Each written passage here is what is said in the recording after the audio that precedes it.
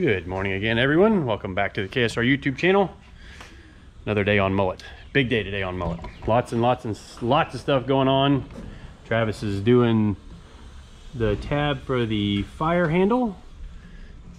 So just like the lawn dart, there will be one, basically the driver will be able to, well, Cletus, will be able to throw his hand up if the car is ever on fire, reach right up, grab the fire handle to activate the fire system. There will also be one at the back of the car so that if something's on fire, you can run up and pull from the back of the car.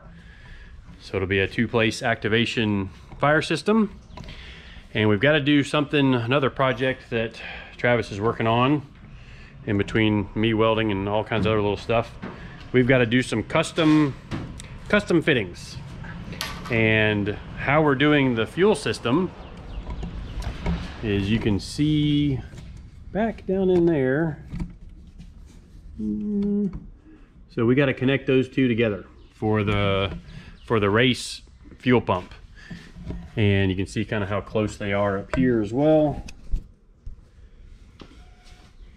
Well, a 180 won't work because they're at different depths from each other. So you can see under there. So we're just gonna make something custom. Travis is gonna do the video on that while I'm doing some welding. But for now, let's get to work.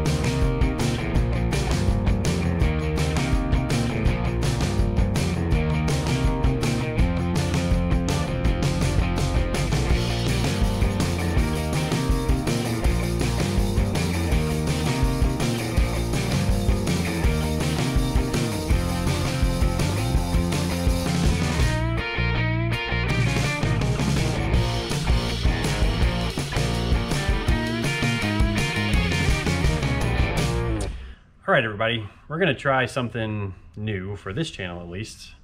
We're gonna try and put a welding helmet in front of the camera and get in real close on the welding and see if you can actually see what's going on. Might work, might not. This might make it in the video, might not. But let's see what happens. All right, you ready? Yep.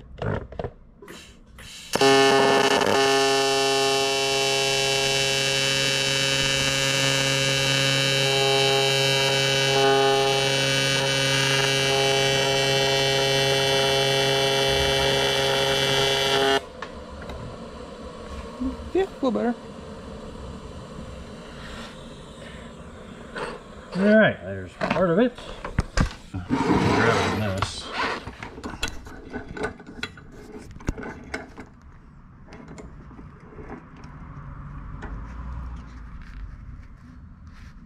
You could probably put them. Yeah, that's hot. Put them in here like this, and just tack the inside. Yeah. It'll work deep enough. Okay, give me this one. Flip that one over. This one's hot. Put a stick and drill bit in it. The drill bit will be up. Yeah, just to hold it while you squish it. Yeah, that'll work. Yeah.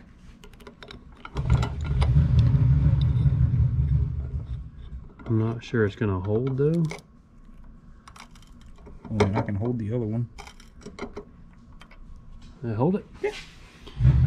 Custom. Put a decent tack on I'll have to. it. It's gonna burn the helmet. It might. Alright, here we go.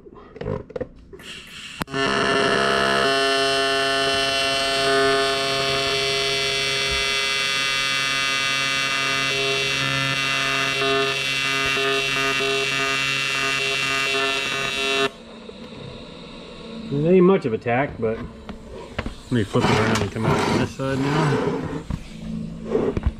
I'm starting to try to arc to the grip device.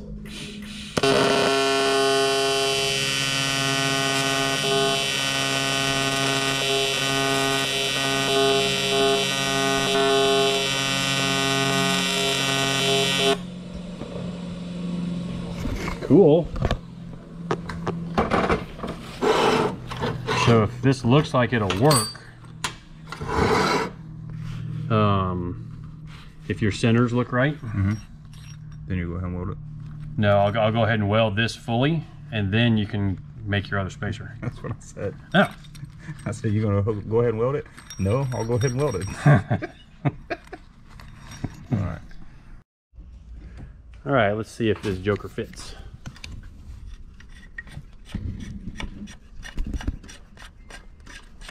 It's looking pretty straight. How's it look from over there? Pretty good. All right.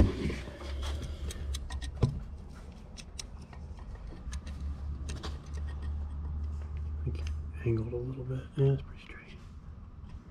Is that half an inch? Just over half. 550. Okay. All right, and in case anybody's wondering or is worried, I have a pressure tester kit. So as soon as this is welded, we're gonna pressure test it to 200 and probably at least 200 PSI. And the fuel system, 40 base plus 40 pounds of boost. 100 PSI should be about the max we should ever see in this system. I think 100, I know Soccer Mom, we run Soccer Mom at 120. So, but anyways, if I pressure test it, 200 PSI, should be plenty in the clear.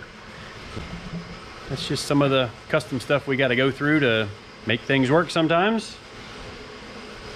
But hey, it'd be pretty sweet if we make this work out, because otherwise we'd have to make some big giant loop around the back of the manifold, and it's already going to be busy enough back here.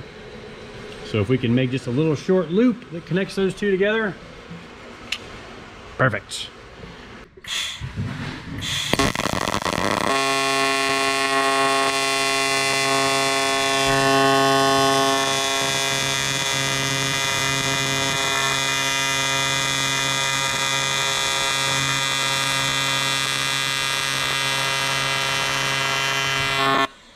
It works. Just a little blurry. Is it blurry? Just Dang. a little bit. It's like you don't have nothing to focus on. Well, this that thing's got scratches all in it too. That lens. I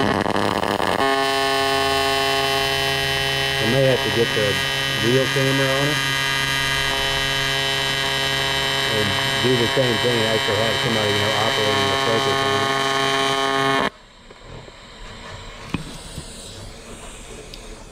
Custom.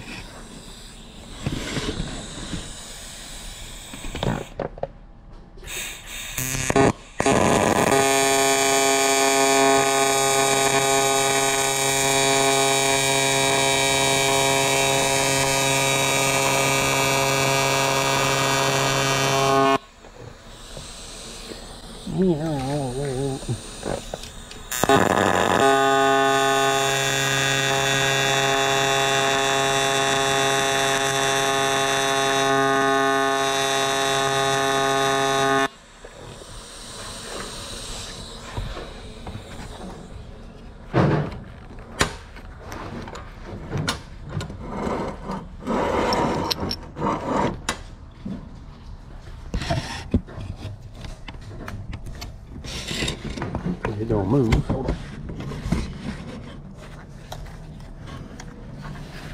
No, centered it.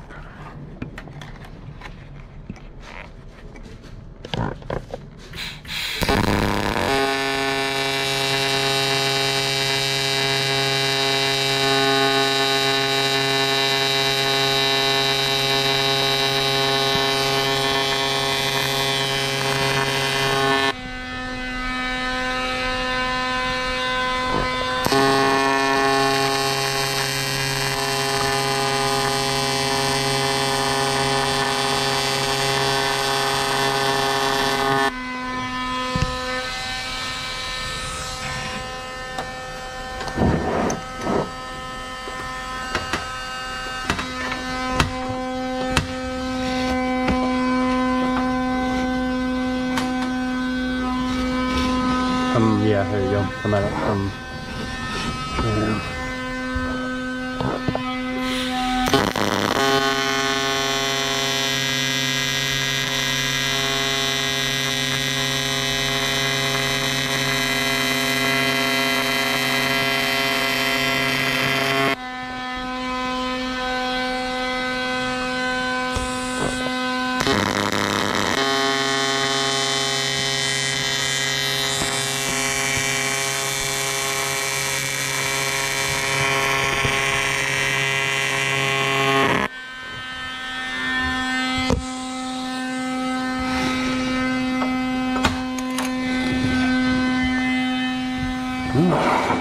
One of them's all the way around.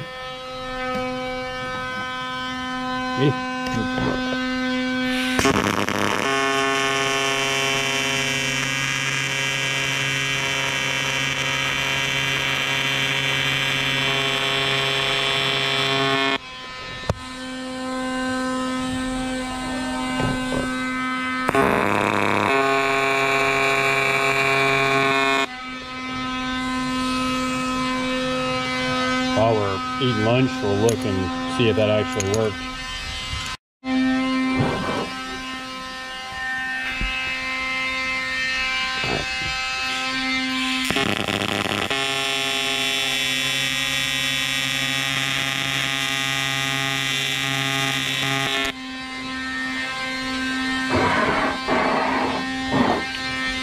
I'll tack this and then we'll pull the drill bit out.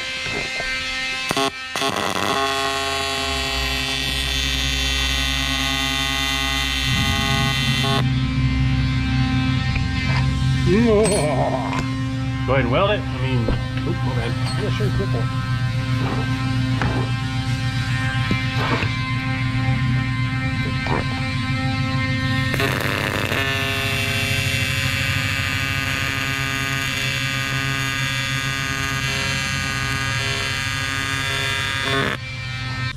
Same welding.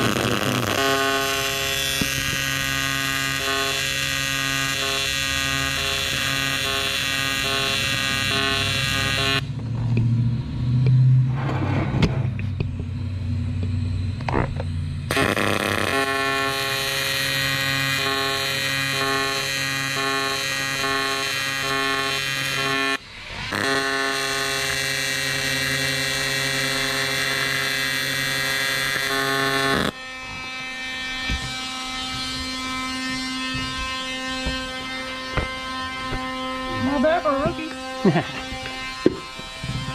So for those wondering what kind of welder we use here at KSR, it's an HTP Invertig 221, and I got that because of the I had an old analog machine, and basically you're stuck on a certain frequency, which I think is 60 hertz. So your aluminum welding ends up being kind of big, but with the higher frequency you can really hone it down to a little tiny point and get, you know, get these really small welds, which these aren't my prettiest welds by any means, but I'm trying to stay really low heat so that I don't blister it on the inside of the tube there. But this thing's coming together. Travis is going to test fit one more time, and then we're going to start welding it, like final welding it.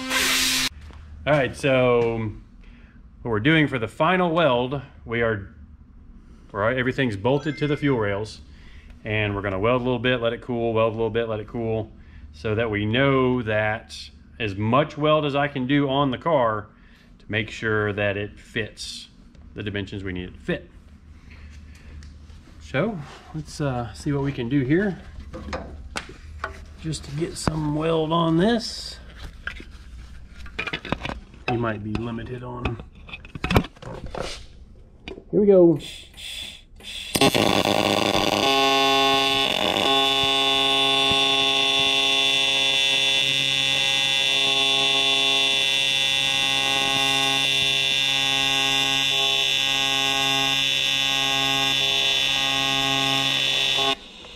Alright, so we'll let that cool a little bit. How's that for custom? Ow.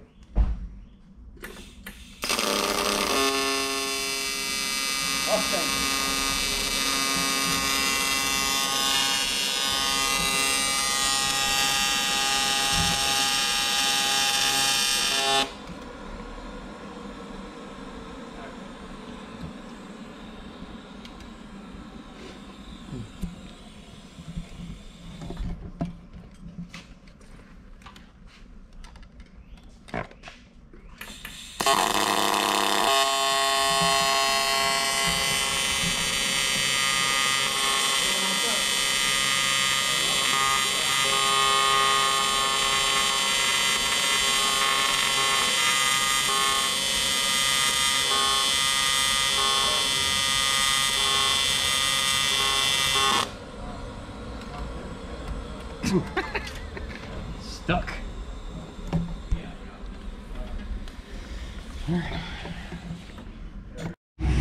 All right, moment of truth. Is our fitting gonna fit?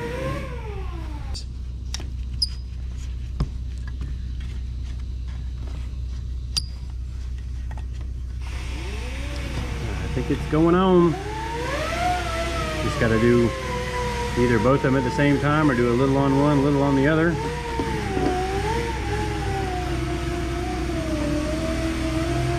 Got the wrench over on the table.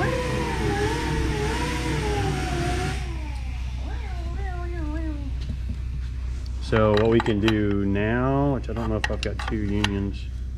I was gonna say we could test it, pressure test it on the car again too, just to make sure it's mated good with those.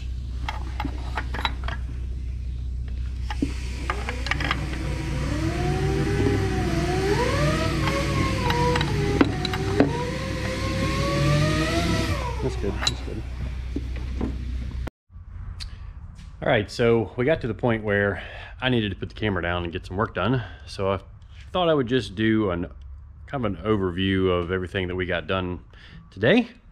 And you guys saw the kind of the fabrication on the little custom fitting for the back of the intake manifold. Somewhere, oh there it is. Okay, can't even see what's going on the camera. So that's all done and tightened in. I have started plotting out my fittings for the fuel system and the cooling system. I've got a ton of fittings to order. You know, I've got to plumb every fluid system in this car. So we've got transmission fluid, we need to plumb to the cooler and back, obviously, and through the dump valve and the sensors and everything like that. We've got the valve covers we need to plumb to the breather tank, which I think I'm going to put in the bed of the El Camino. We've got 2 fuel systems, the cooling system, and I think that's it. Nope, I've got the oil drains for the turbos. So lots and lots of stuff. We also got some brackets mounted to the radiator. So this is the radiator combination. Big AFCO radiator and derail fan set. So you can see we made kind of our own little custom brackets there. TIG welded them on. And then those will get some nut certs in them. And then we'll use a rubber seal around all this, which I've got to tighten this gap up. You see this gap's a little bigger on this side than it is on the other side, but it's touching right there in that corner. So we'll get the sander after that. You see we put this fitting here, but I think I'm actually going to turn it and bring it up here so that I can take a 90 and then turn it in front of the radiator instead of like a 180 doesn't make sense here because then it'll turn right back into the fan. But that's my fault for kind of doing something, got the cart ahead of the horse a little bit. Happens from time to time. But we got that done. And then I showed you the front wheel speed sensor the other day in the wiring video. But we got that installed. And this is how it works. So got my little temporary battery right here, which this is the battery that's powering the lawn dart. It's mounted up under the floor, and that little joker will crank over 5.3 liter turbo car, no problem. And actually we had one in the Viper for a while until we put a different setup in there that actually had a little bit more reserve capacity. It's small and lightweight, but will run an entire race if the alternator fails. Pretty fancy piece, also very expensive, but that's road racing. So anyways, let's look at this little bracket here. You can see the ABS tone ring on the hub. So I had to take the hub off and machine it so that the ring would press on, and we got the fitment right and everything to where we heated the ring and slid that joker on there, and it will not come off of there. And we've got our low dollar motorsports sensor. This is a higher frequency sensor than what I normally use because there's a whole lot of teeth on there, you can see. But the neat thing about these sensors in particular, watch right there, blink, blink, blink, blink, blink. So for checking to see if the sensor is working, you got a nifty little LED right there on the end of the sensor.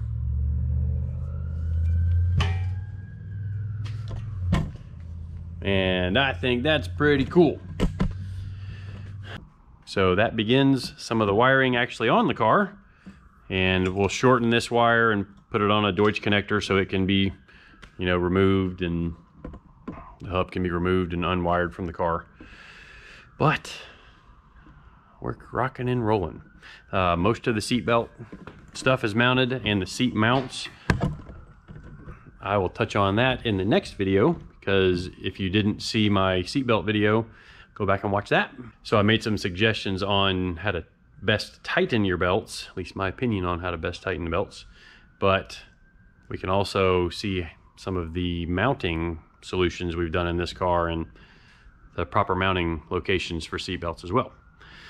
Seatbelts save your life, so use them in a race car and a street car. So thanks for watching. Appreciate everybody watching through the video and subscribing and commenting and sharing and all that good stuff. We'll see you in the next one.